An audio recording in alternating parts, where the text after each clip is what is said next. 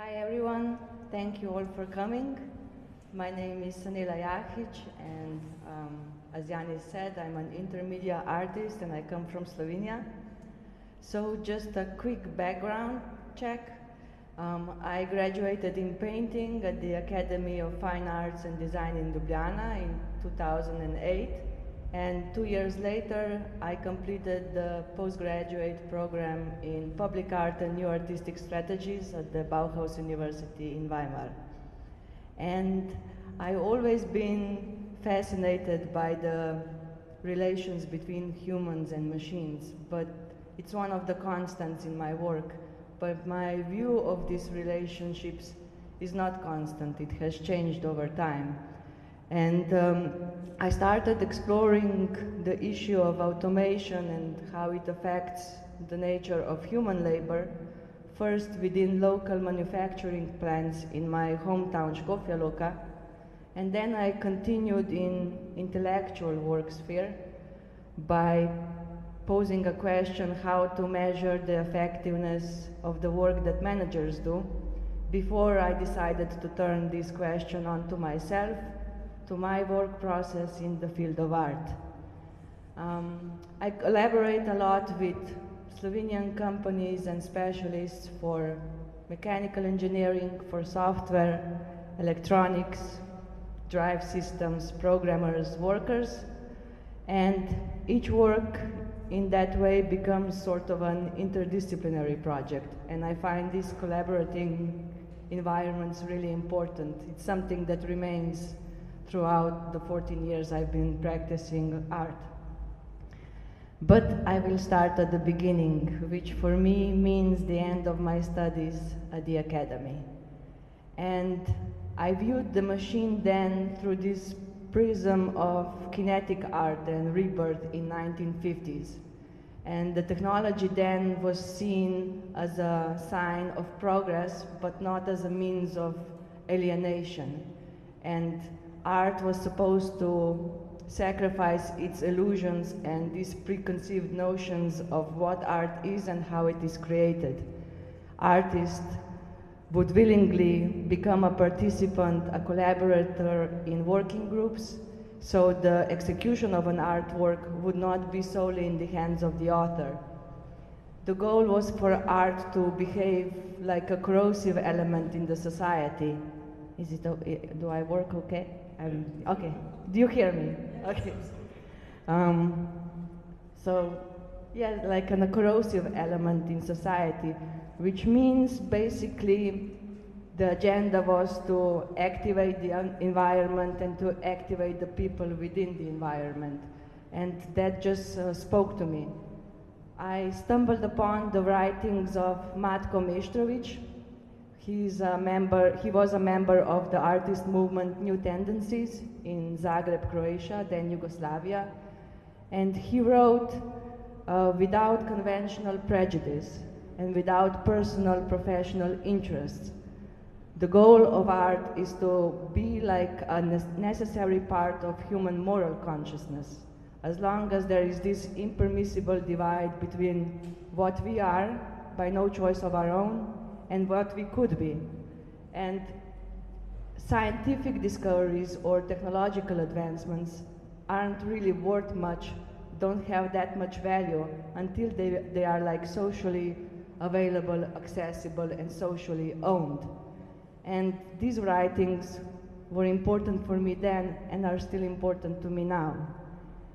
So, as we look at this image, it might be surprising when I say that I was never interested in machine and technology in terms of innovation or novelty, where like technological imperative would become a quality criteria. For me, technology and the machine had this kind of potential to overcome our limits, to overcome our boundaries, and to overcome these constraints that are imposed on us. So technology could serve like our extension, and that's something I was interested in. I hope I make sense, I don't know. So as you can kind of predict, my Language at the time was full of metaphors and it was full of symbols, but I still try to address our technocratic nature, how we are embedded in these ideological mechanisms, how there is blind advocacy of social norms that is imprinted into our consciousness. And I use the machine as this kind of materialization of energy that could build something but tear it also down. So, as I mentioned, I made a lot of kinetic objects and installations, and I usually worked with mechanical or software engineers, programmers, and workers. And these environments, we had so many different dialogues in these environments, because when you can imagine when art and industry come together, and then you're trying to produce a machine that is completely illogical and weird in relation to how the production process works in the industry, and it doesn't have the purpose as an industrial machine has. So we had so many different conversations with people of various expertise and different areas of work, and I always regretted that these conversations were just parts of my memory and my experience, but that the audience wasn't a part of. So I decided that I would make a departure from this idea of, like, utopian idea of machine and technology synergy that I talked about at the beginning, and kind of focus more on the present moment and how technology functions now. So I decided to dissect this background of industrial production that enables modern technology, and which, as you can see, I used in my work. So the first results of this transition were shown at my exhibition that I entitled "I'm Spending My Capital," and this work was a part of that show. It's called the friction machine, and it's based on this physical law of friction that happens between interleaved pages of two books when you try to pull them apart.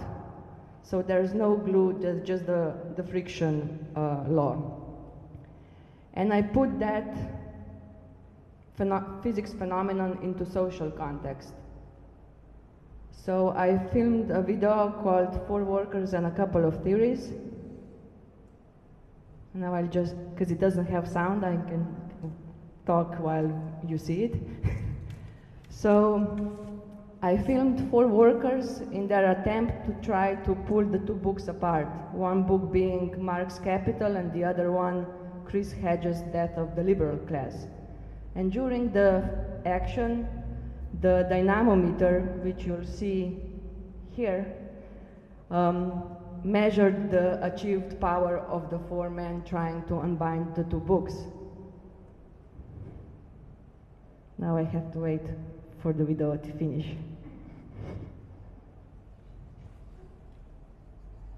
And if somebody wants to stop me because I don't make too much sense, I can gladly pass the mic for a question.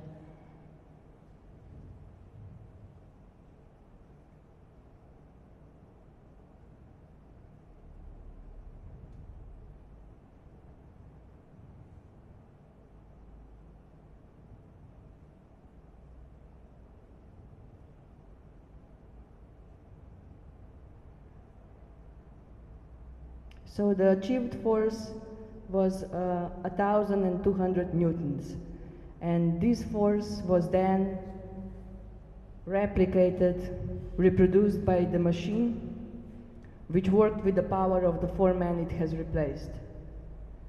And the mechanism that is built inside the table basically tightens and eases the tension between the interwoven pages of the 2 books, who are bound together by the friction factor so strongly that neither the 4 workers nor the machine can be successful in unbinding them. So now what we have here is words of two people standing up to the machine that has replaced the power of four. And we all know what Marx Capital is about, the critique of political economy, where Marx discloses the economic laws of capitalist exploitation, and it's woven together with that of the liberal class, in which Chris Hedges criticizes the liberal class as once having this important role in enhancing democratic rights, but today, due to its co-option with neoliberal ideology, lost its relevant place when it comes to reflection on or struggle for possible social changes.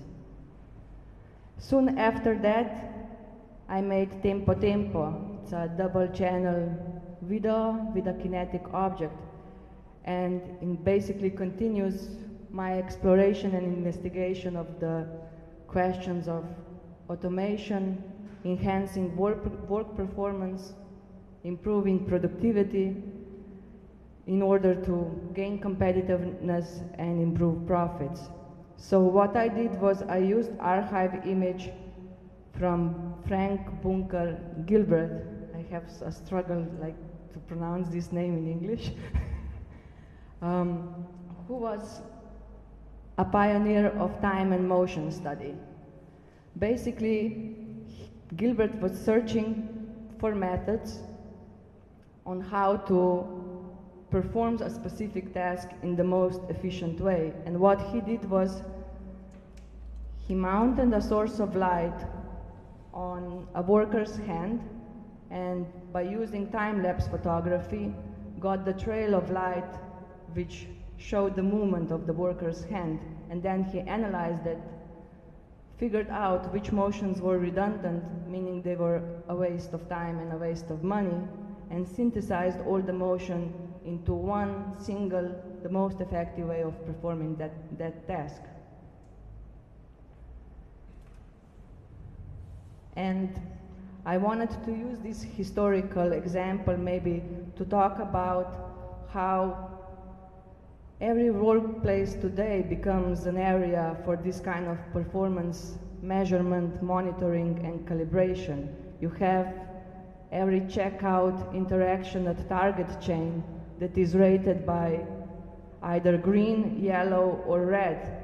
And this is by an automated system that shows if clerk performed and hit the tasks for speed and accuracy. And this rating is then used to determine workers' compensation. You have badges that are offered by a startup, Sociometric Solutions, and they are basically promising to register the tone of voice, the body posture, the body language, who talks to whom and for how long, so they can rate their employees. And these devices that are used are a way of ensuring an employer that his employees are exhibiting effective social behaviors.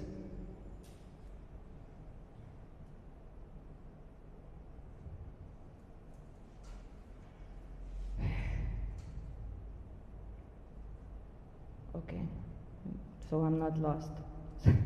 And this is not happening in the workplaces alone. We have these new interfaces today that promise to enhance our everyday lives. But what they do in the background is extract surplus value in the form of data. And what we are today, we're living as these banks of data under the regime of measurement. From the simplistic likes on Facebook, which lead to penetrating psychological profiling, and then through analysis go to the models of mass behavior. Everyone who's interacted with something online today has interacted basically with a machine learning algorithm. So, as tech companies become increasingly powerful, these readings of measure you can trace back to these historical methods, that were disciplinary techniques on how to monitor, how to measure, how to discriminatory read a subject they were performed upon. And I combined the archive footage from the contemporary footage I took in a local factory that makes metal products.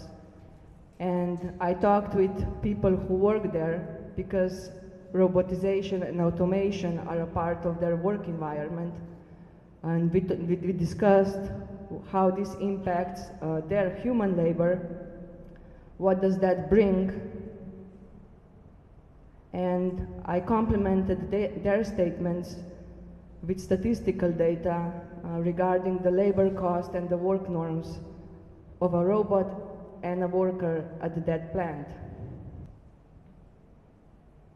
I would maybe just like take a second and kind of reflect on something at this point. Or maybe, yeah, I will take this after this video. The title for the work is taken from a play that was performed in New York in 1930, and it was performed by a group of German immigrant workers who called themselves Proletbune. So the play Tempo Tempo includes characters like a capitalist, a policeman, and 7 to 10 workers. And a part of the text from the play is read in the video by an immigrant worker working in Slovenia, and this same part is then reproduced by this kinetic object, metronome, through the sound modulation of a spark. And I will just show you quickly how it works. I have to do this, so it's not too loud.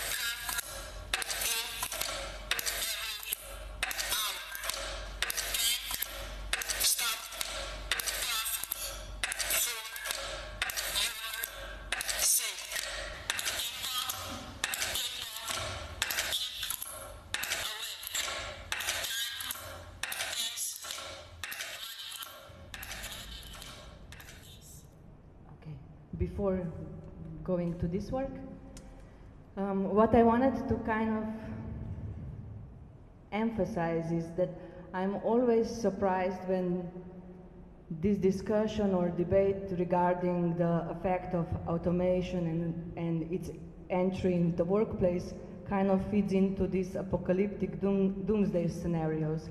And I was wondering the other day, how come, you know? Why does this happen? And then I think I figured it out. Because when you look at the media and how they report on the issue and the danger of automation, they usually use the titles such as, "The robots are here and they're coming for your job."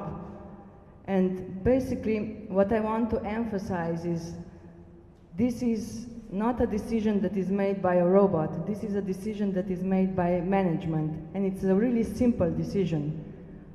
This is one way, to put it quite simply, of executive class locating new ways to make themselves richer.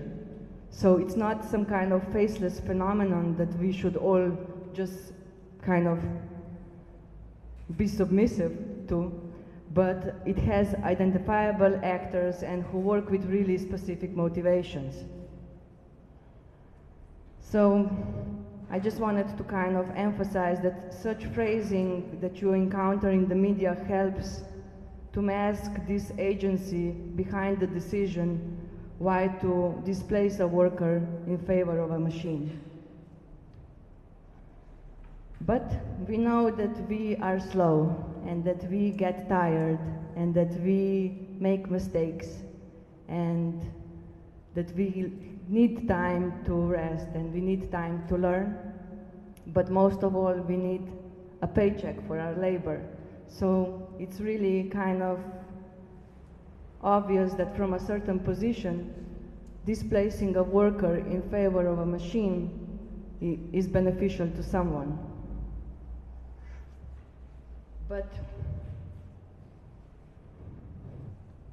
these systems that are stronger and faster than we are, that have greater endurance than we do, that don't demand wage labor, that can work tirelessly and increasingly without human oversight and guidance, this trend of implementing such automated and automatizing systems is being accelerated today. And what we know about technology is that what defines it is this exponential growth. But here's where we fail again. We're really good at thinking in linear terms, but we're not that great thinking exponentially. So I think we shouldn't underestimate the force and the speed and the thoroughness with which all of this is taking place. And now I will go to the next work, which is 5 handshakes, where I again make some kind of a loop that I know always follows me. If before I talked about the workers' entrapment in the manufacturing process and how he's subordinate to machinery and norms, I decided to use technology and use this principle of measurement and subject those people who order them in the first place to a test through a single gesture. So I found 5 managers who, for the time being, wriggle free from algorithmic measurement calibration, and I measured their handshakes with the use of highly accurate miniature sensors that I attached to the hand of a management board member. I measured the firmness of grasp and the contraction of muscle during their handshakes. But because I'm a nice person, I decided to focus on differences, not similarities. So my interest was not in finding the best way of executing a handshake. My interest was to find a human factor in the data I gathered. And here I translated the data after analysis into a series of graphics in the form of abstract diagram lines. And an interesting question pops up. You know, what's more effective, a strength of the handshake or its duration? Because a longer handshake means maybe shows a desire to establish a closer contact. Before I will get to this, maybe just a side note. The 20th century economist John Maynard Keynes coined the term technological unemployment in 1928, and he foresaw that society might automate much of the jobs that its members depended on. But what neither Keynes nor any other economist foresaw up until recently is not only that the process of automation would continue after being introduced in manual labor, it would continue to other areas of work as well. So professional managerial work now come into range.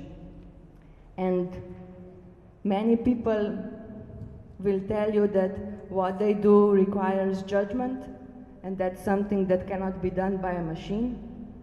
But I read this really interesting talk by this guy, Daniel Susskind, and he said that maybe the question, can machines exercise judgment, is a wrong question to ask. maybe we should ask ourselves, what problems does judgment solve, and why do we need judgment of experts? And the answer to that lies in uncertainty. When the facts are unclear and the information is ambiguous, we don't really know what to do, and we seek the judgment of experts to make sense of that uncertainty. So maybe the question we should be asking ourselves is, can machines deal with uncertainty better than human beings? And the answer to that question is yes in most cases.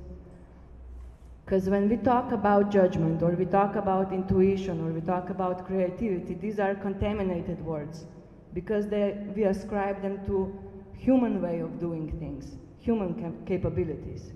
But machines perform these tasks and are increasingly capable, but they perform them in different ways. Because there was one example that I found, and it's this algorithm that was supposed to minimize the difference between correct answers and its own answers. And what the algorithm did is it found where the correct answers were stored and deleted them, so it would get a perfect score. And for me, that's, brilliant. This is an example where I don't wonder about machine emulating me. I want to emulate the machine, to act like this, to act subversively in my day-to-day life.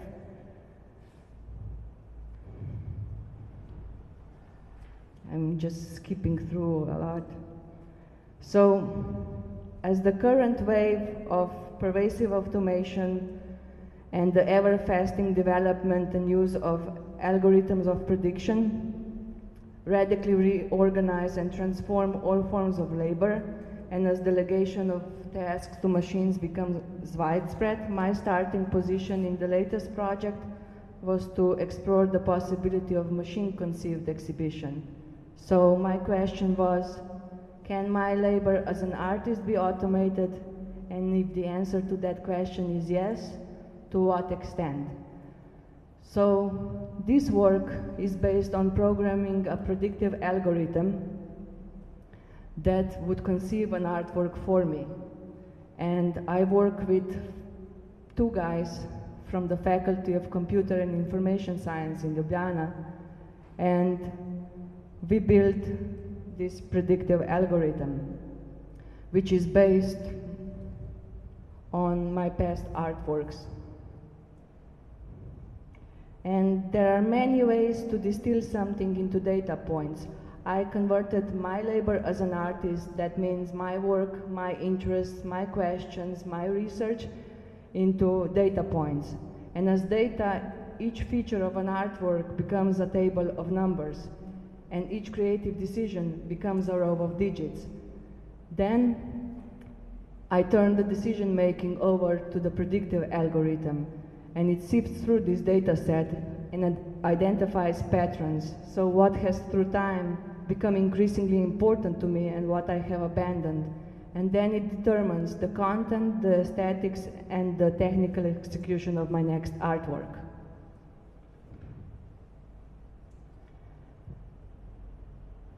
The data set contains 500 parameters after many cut downs and condensations. What is a parameter, maybe?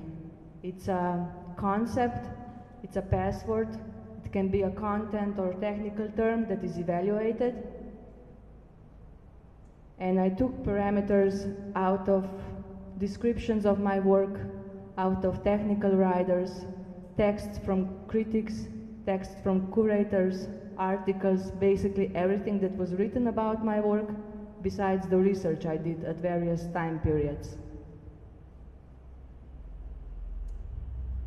And I wanted to kind of still make the algorithm present at the exhibition. That's why I made this bar or a strip that is 9 meters long, and it shows the data set for the algorithm. So these 10 upper sections belong to each particular artwork that I made, and some of them you've seen during the presentation. And each section is divided into small segments, and this segment shows the presence of a parameter in a particular artwork. And the lower, wider green bar is the result, it's the prediction that the algorithm made.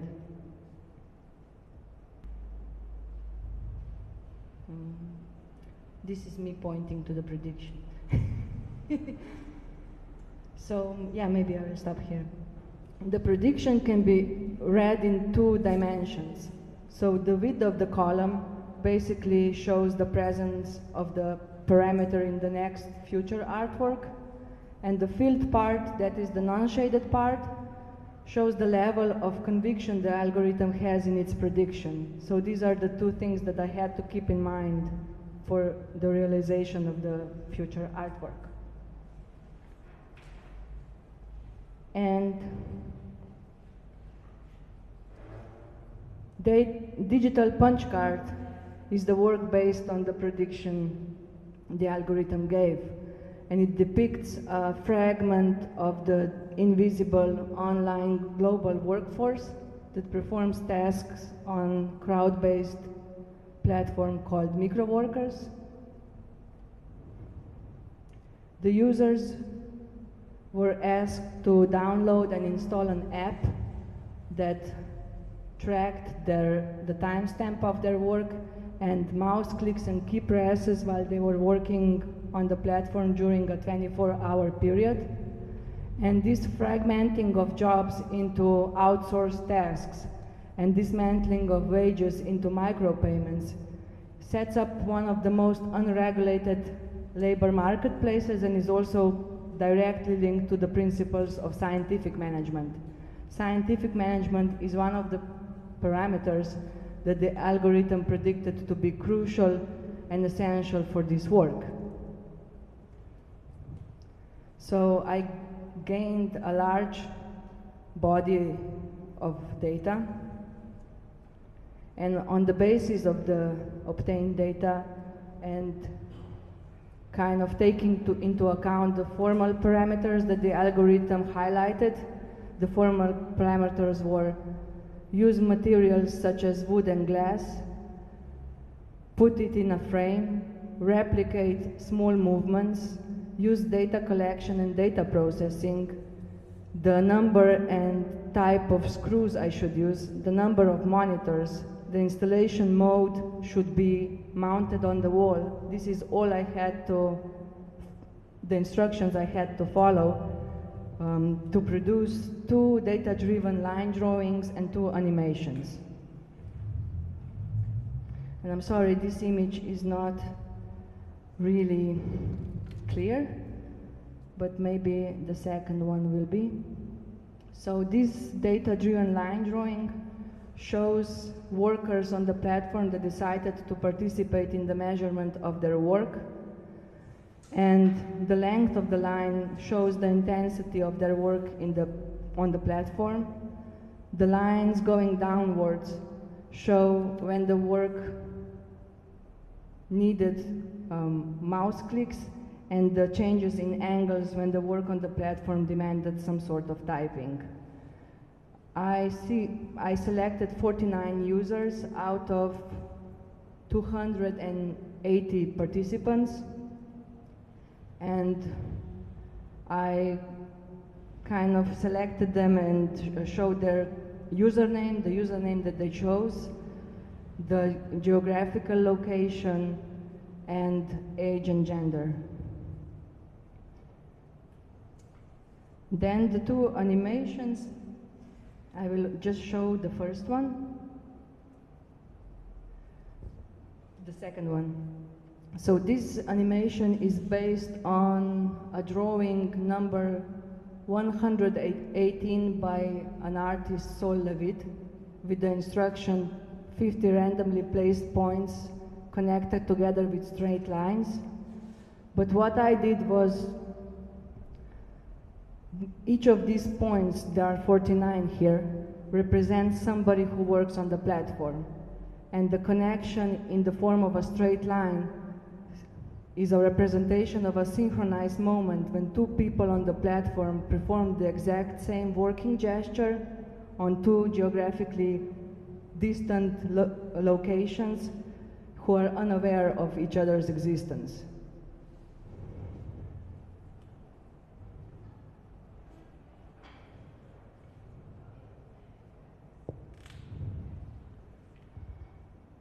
Okay.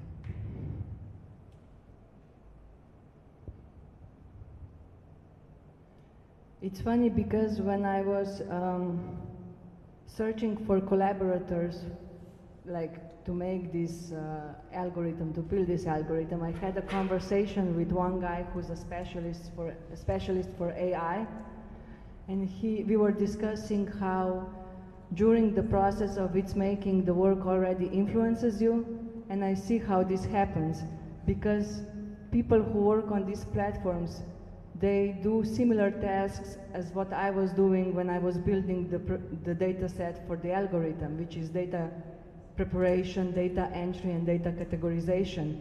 And the other thing that connects us is the precarious nature of our labor. So, I also made a series of photographs. It's 190 photographs that show workplaces of people who work on the platform. I created a site, and on the site I uploaded my workplace and asked people if they would take photos of their working environments, tag them with the object that is most personal to them, and upload them to the site. I labeled each photograph with the name of the user and where they're from, how much they've earned on the platform in total, how many tasks they've done, and how much they were paid per task on average.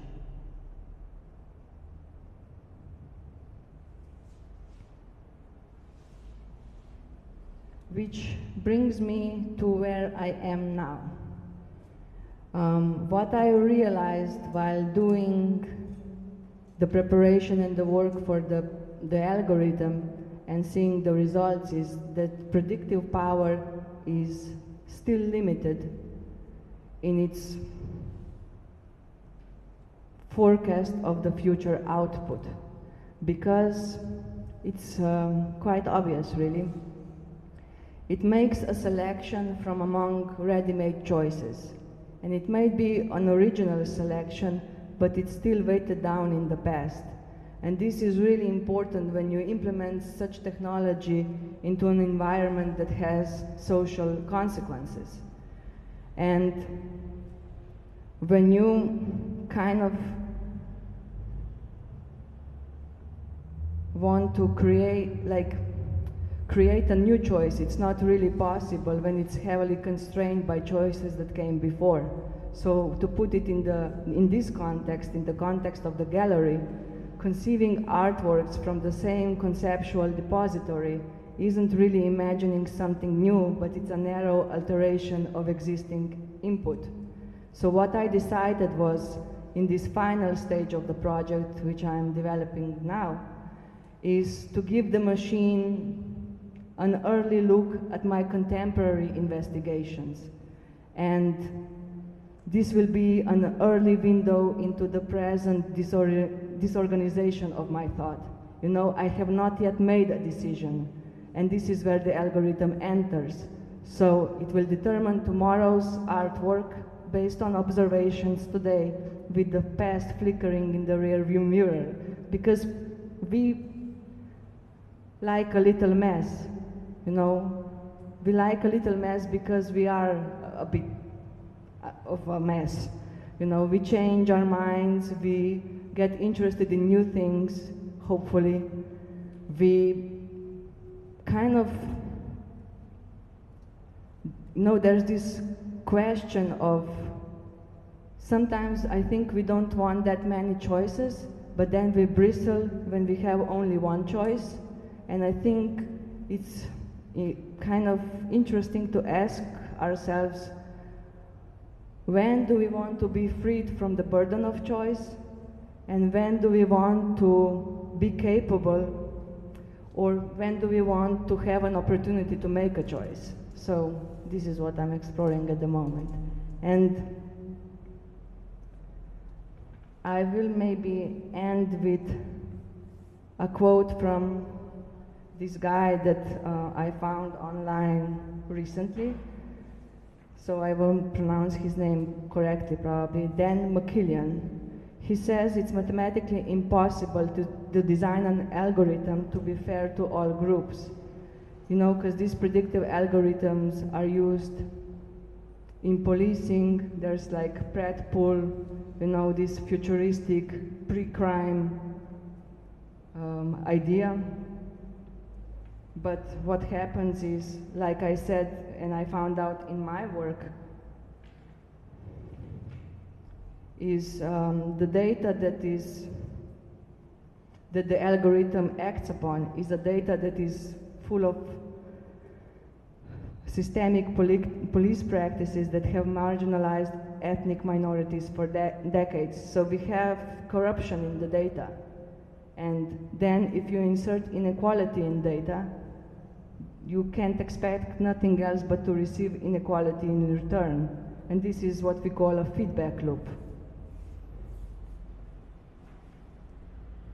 So when we feed machines with data that reflect the history of our own unequal society, we are in effect asking the program to learn our own bias.